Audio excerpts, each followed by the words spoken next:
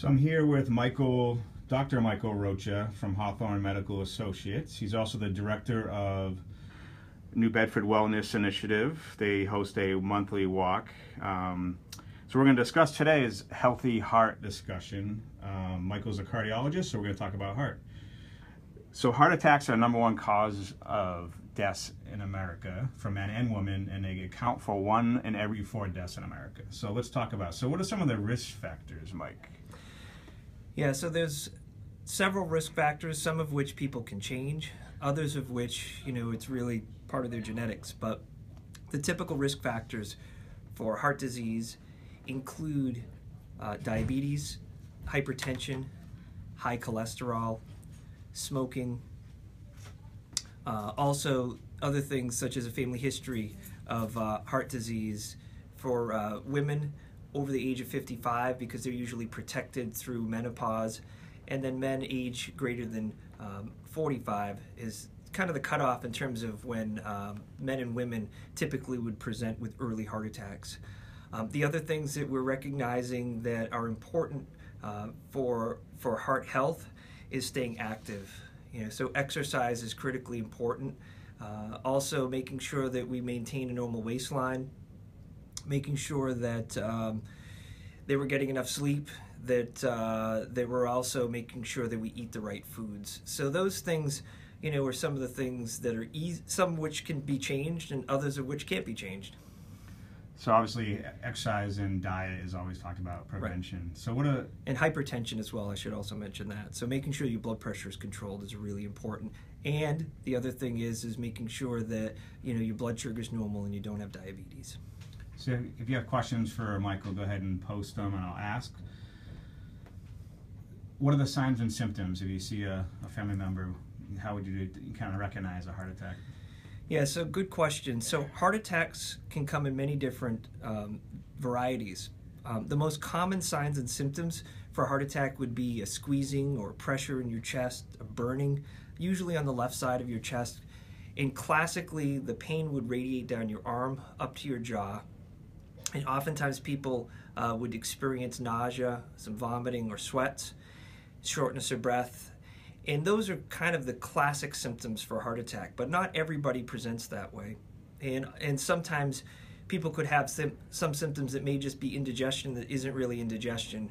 And oftentimes women present very differently, where they sometimes have pain in their back, indigestion, or maybe just nausea and vomiting. So, again, what I usually tell people is if something's not right, it's best to get checked. So if you don't feel that this is your typical whatever, whether it's your stomach and something's not right, it's always better to err on the side of getting checked out. And if we say that it's okay afterwards, that's great. But what we're trying to do is to prevent as many heart attacks as possible. Try to put myself out of business so people don't need to see me with their heart attack. So in the kind of the 60s, 70s, and 80s, it was like the saturated fat scare. And now it seems to be sugar is more important. It's just as important, if not into discussion of causing heart problems.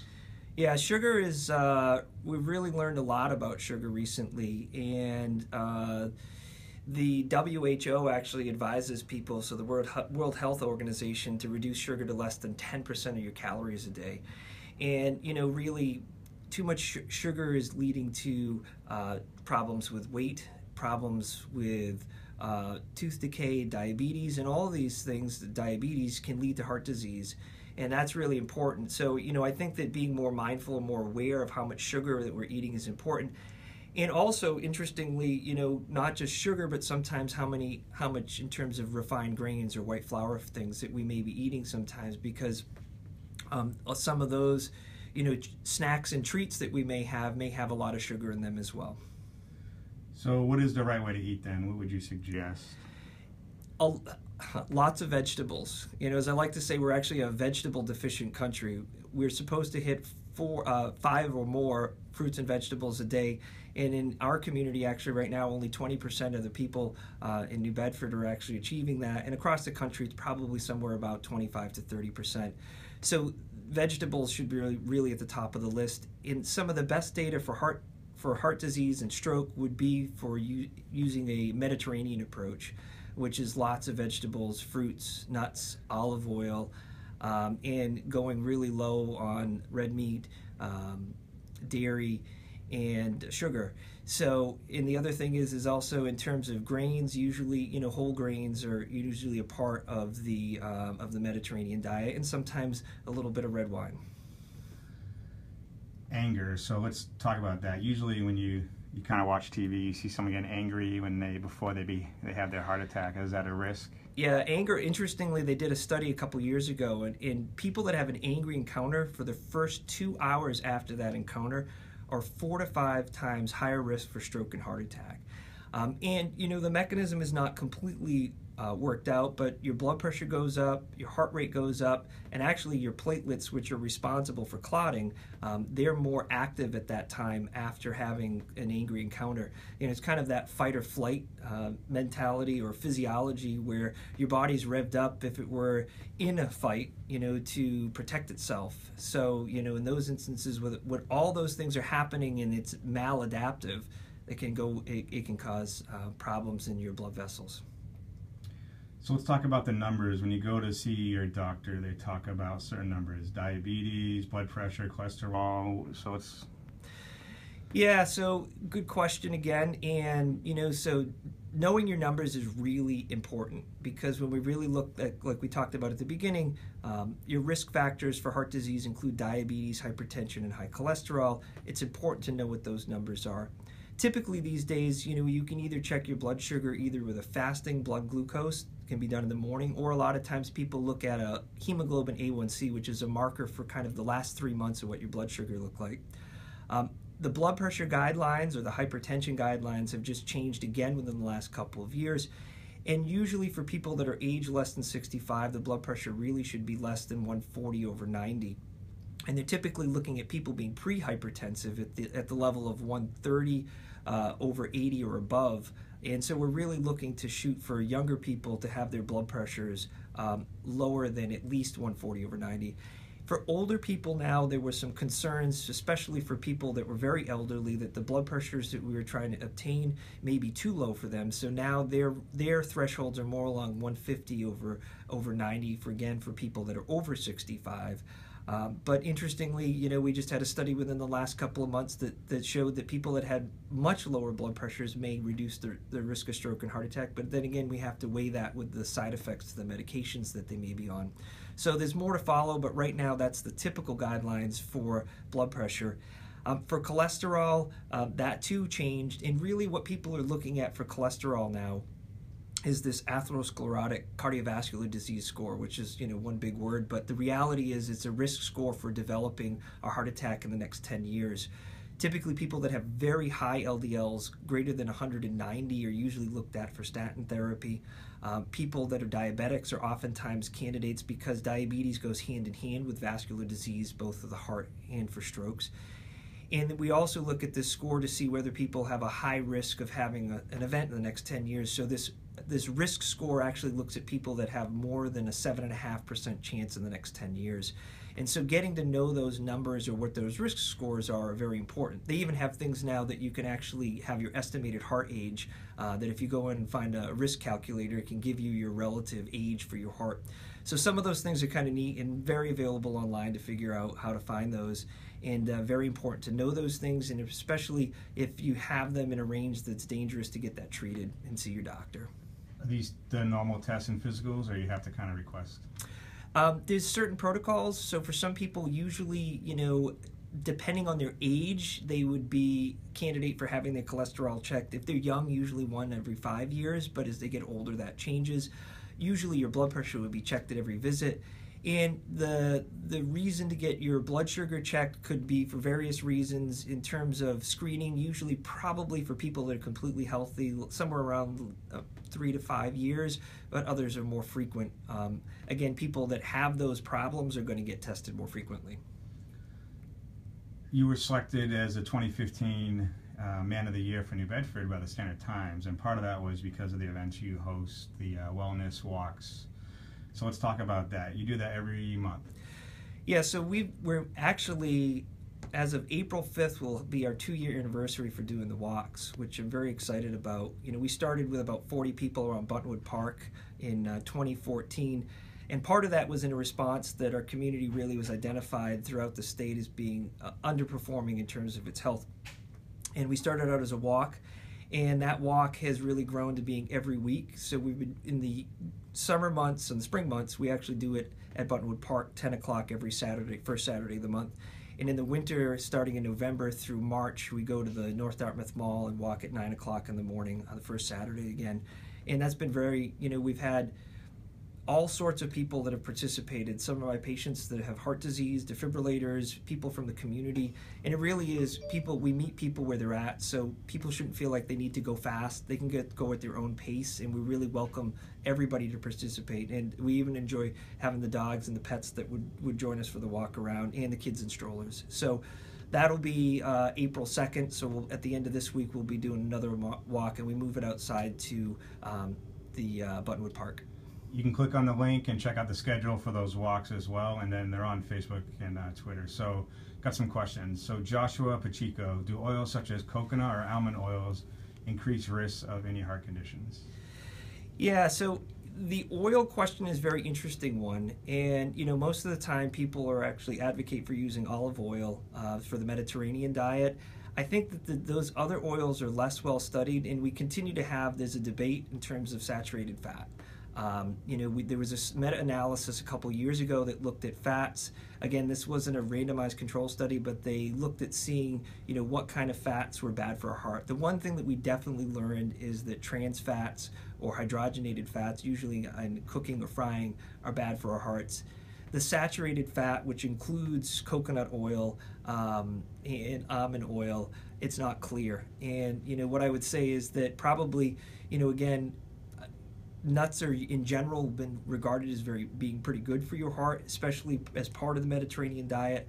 And what I would say is that my opinion is that use olive oil as best you can, but I can't 100% say for certain that those oils are heart healthy based on good trials. So Anne asked, 231 to 235 cholesterol, good or bad? One doc said bad, one said good, or not to worry about. Yeah, so cholesterol is more than just what the top number is, and that's a good question because actually knowing the different parts of your cholesterol, so the total cholesterol is one portion of that, your HDL or good cholesterol is another portion, as is your LDL, which is typically your bad cholesterol, and your triglycerides. 235 is technically above what we usually set for a threshold of 200, so it's a little bit elevated, but some people may have profiles that suggest that some of those other numbers that I just talked about are really good, so that may not be as big a concern. And again, it also depends on other risk factors, whether people have high blood pressure, high cholesterol, as to how important those quote numbers are. Again, numbers don't tell everything, and I have patients that have been well treated on their cholesterol and can still run into troubles, so important to know that number as being part of your cholesterol, but it's important to know all of them. Let's see, so Roger, so let's talk about the, you have an event this Thursday up in Plymouth. Let's talk about that. Yeah, so Thursday, I'm very excited about working with my friend Loretta LaRoche. She's opening her Loretta LaRoche Institute in Plymouth at Studio G, and I was invited to be her opening speaker for her Loretta LaRoche Institute. I'm going to be talking about how to have a happy heart, and I'm very excited to be doing that. It's going to be 7 o'clock in Plymouth, and anybody that knows Loretta, she's just a joy to work with, and she's been somebody that's been featured several times at the Zeiterion and throughout the country for her work as laughter as being the best medicine, and I think that she's probably right on that. So Roger Mello says, my wife has what we believe to be some type of flu, but she's been getting dizzy almost to the point she faints even while she is driving. What could it be? Yeah, that's a tough one. It can be a lot of things, and I think that in that instance there, it's probably best to be seen by your regular doctor just to kind of go over physical and history, because the most important thing on histories is the full story. And as doctors, sometimes we don't spend as much time as we should listening to the patient, because the number one thing to come up with a diagnosis is listening to the patient. And what I would say is that one there probably requires somebody to sit down and spend a lot of time one-on-one to figure out what the problem might be there. So Philip has a good two-part question. Which fruits and vegetables are best for your heart? And is it true dark chocolate and red wine daily in moderation is good for your heart? Yeah. So fruits and vegetables should be, like I said before, at the top of the list. One of the things to keep in mind is most vegetables are good for your heart. And as I like to tell people, all the colors of the rainbows, because you get your micronutrients by eating those types. Obviously, green leafy vegetables are typically good. Again, the caveat: patients that unfortunately are on Coumadin or a blood thinner for some irregularity in the heart or for different reasons may not be able to eat those green leafy vegetables such as spinach and kale. But in general, for most people, that's a good part of your diet. The other part there was dark chocolate and red wine. Yeah, dark chocolate is.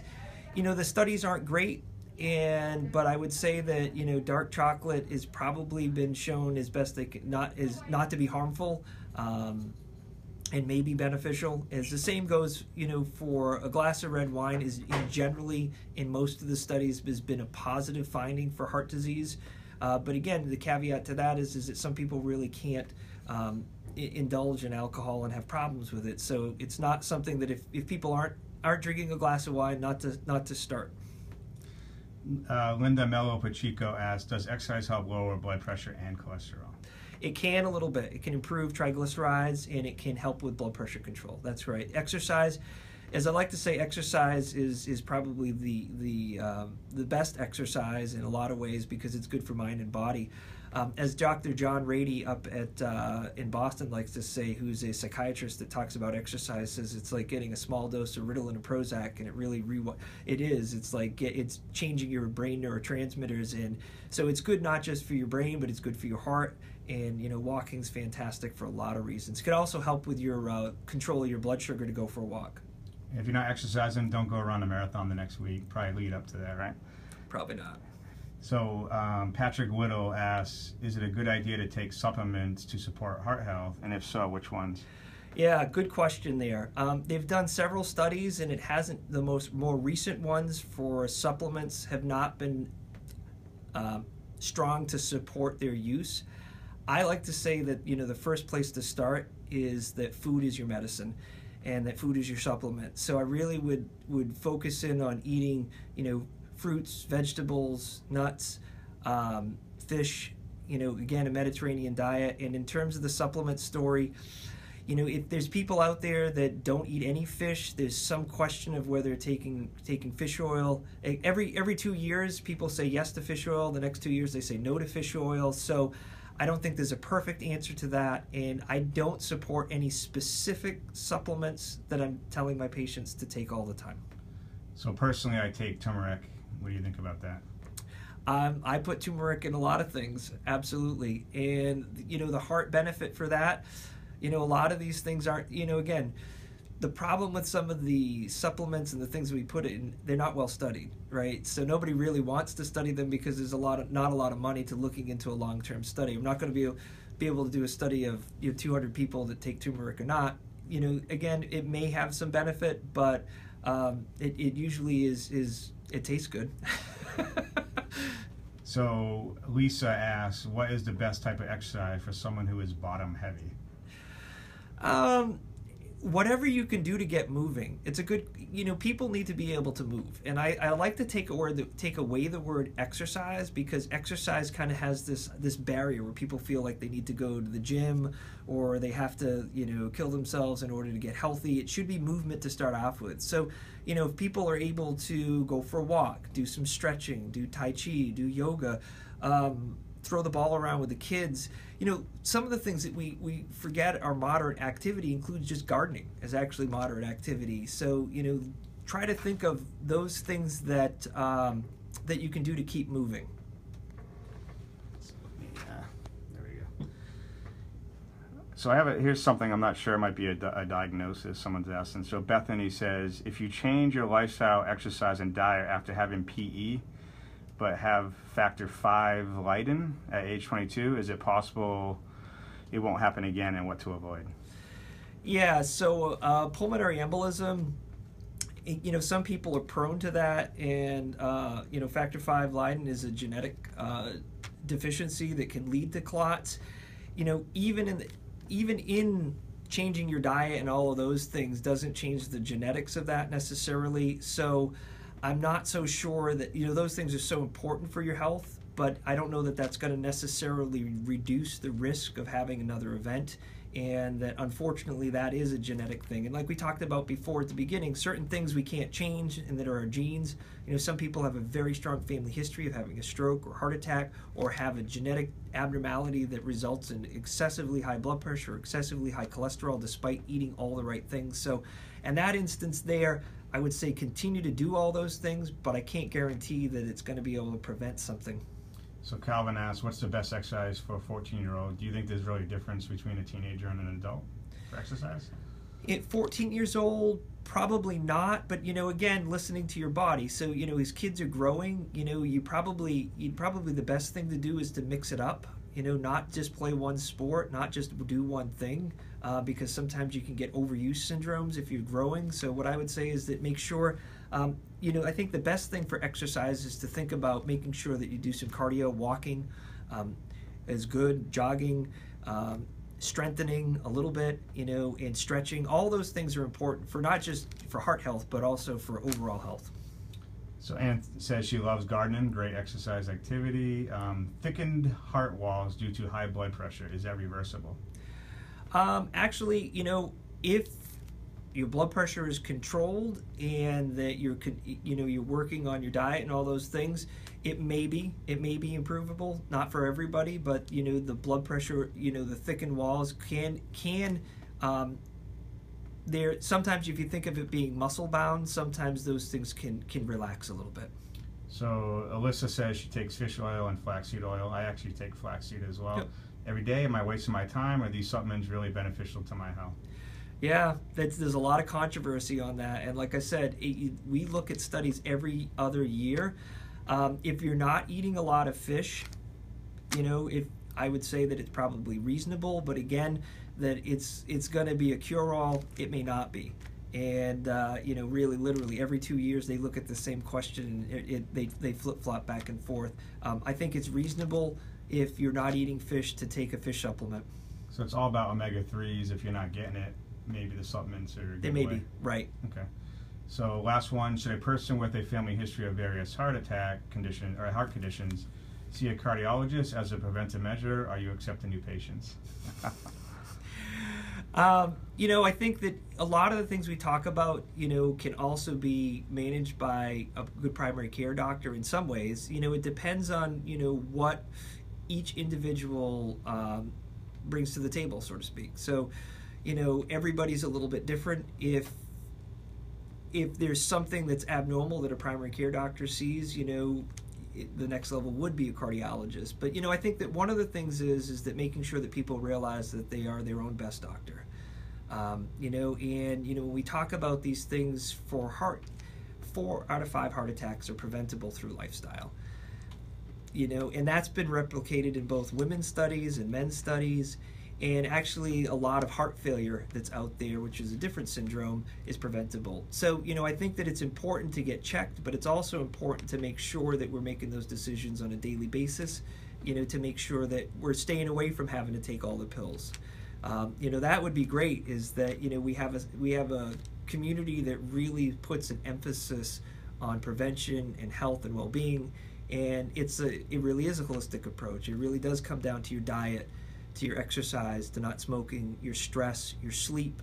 You know, getting enough sleep is really important. You know, 7 hours of sleep is kind of the sweet spot, and they've shown that, you know, 2 women's studies that people that get less than 5 hours or more than 9 are actually at higher risk of having heart attacks or strokes. So, you know, all those things can't be undervalued and really should be considered. So that was a follow-up question by Ricky. So are you saying 80% lifestyle, 20% genetic? Is that kind of... Maybe 80% of the things that we only know. There's probably other things. Most of the things actually that you know, stress isn't really studied in most of these things. Usually it's diet, exercise, smoking, normal waistline.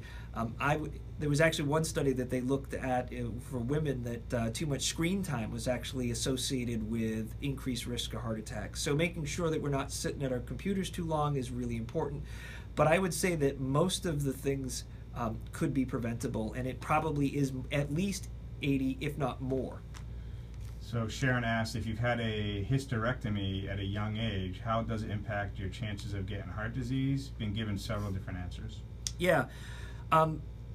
Again, so we look at the numbers. Everybody's different. We use a cutoff of 45 and 55 for women for menopause, but even that, we still see people that are younger that have heart attacks that are women. So does the hormonal changes of a hysterectomy change what the risk is? The answer is probably yes. It probably moves it up a little bit, but again, that's for a population, not for the individual. And if we have somebody that is extremely healthy and living healthy, again, they may not be a very high risk of heart attack anyway. So that's really what my take on that is.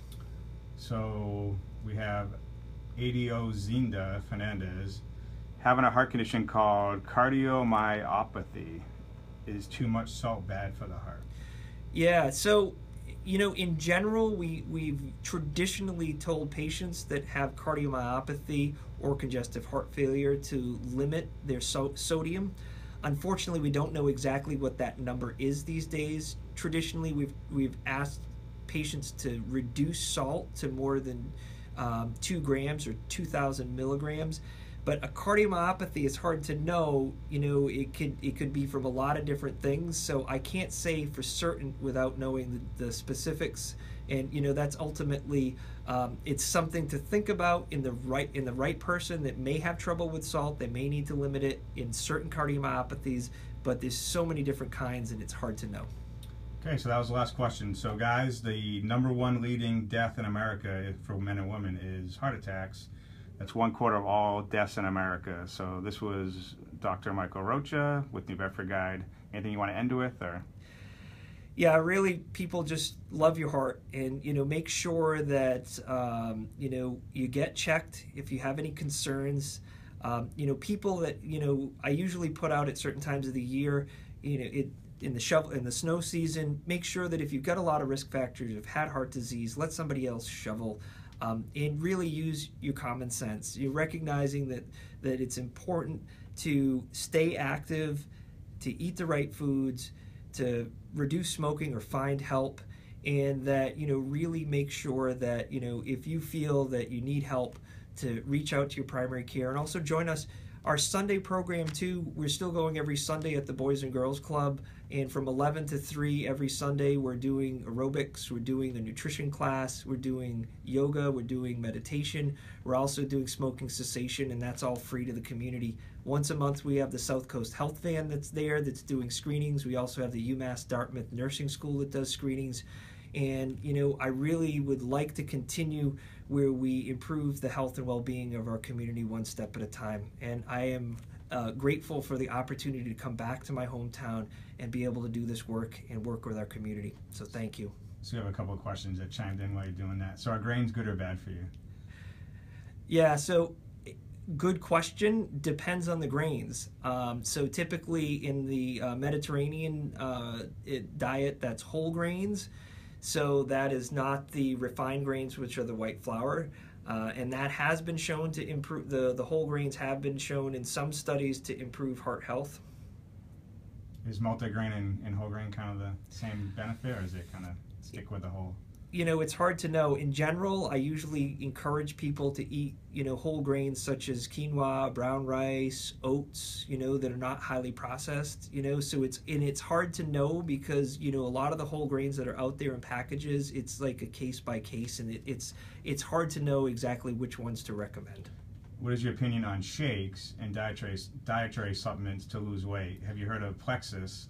It seems to be the new trend. Is it safe, or does it does things like give you a higher chance of heart issues? Yeah, so in terms of some of the shakes and some of these programs, I can't speak to what all their details are. My take is usually try to change your diet first with whole foods.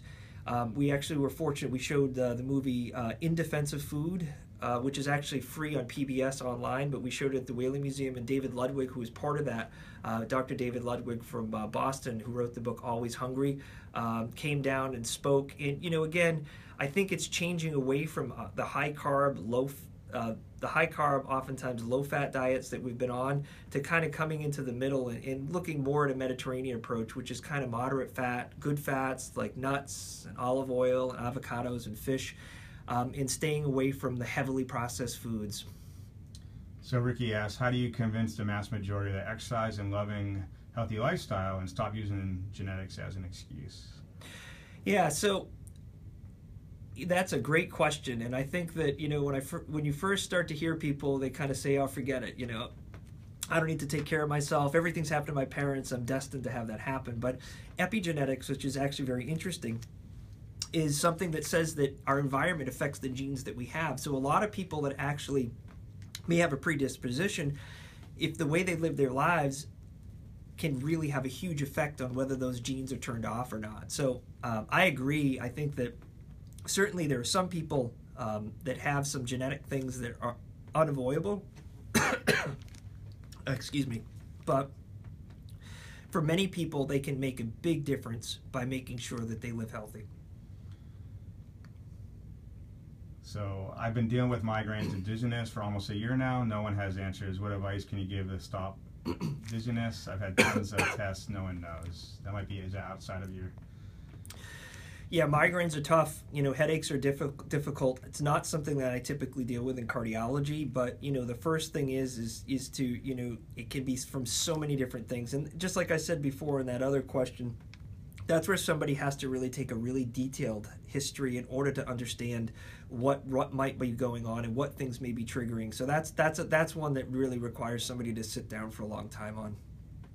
All right, that's it, guys. Post a question. Michael will check the questions later and post a response if there's something new. So thanks again, Mike. Yeah, thank you. Have a great day.